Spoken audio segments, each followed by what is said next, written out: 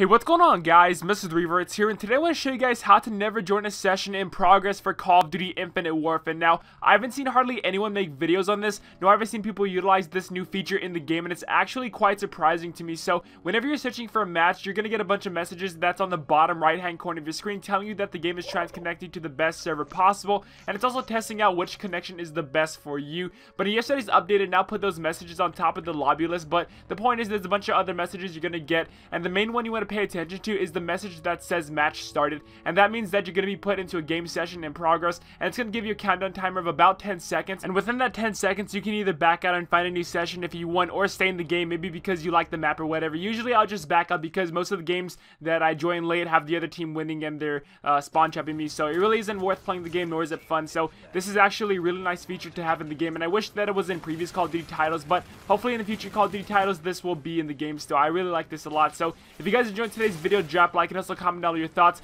Guys, I'm gonna be uploading more throughout the weekend. Like I said, if you guys didn't see my video I uploaded yesterday, I did come out with like a new schedule where I can balance school and YouTube at the same time, which was kind of kicking me in the ass right now. But I am gonna be uploading more videos for you guys. I really hate to leave you guys without any content for like an entire week. I don't know if I actually did that last week. I might have posted like 2 videos, but I try to maintain like a 4 video schedule for every single week, so I'm gonna try to stick to that again.